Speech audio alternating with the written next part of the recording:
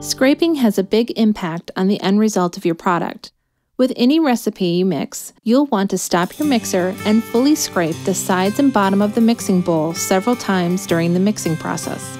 Let's look at some issues that can arise when you forget to scrape your bowl.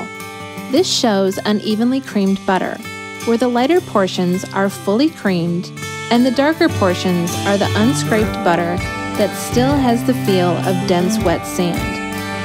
When you forget to scrape down the bowl before adding in the next ingredient, you will have a difficult time blending the items together, like this butter and egg mixture.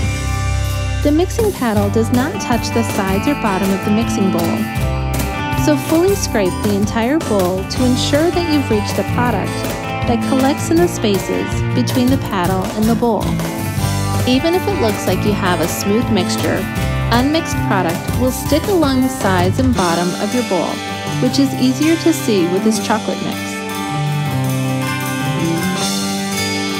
If you forget the simplest habit of scraping, it will show in your end product.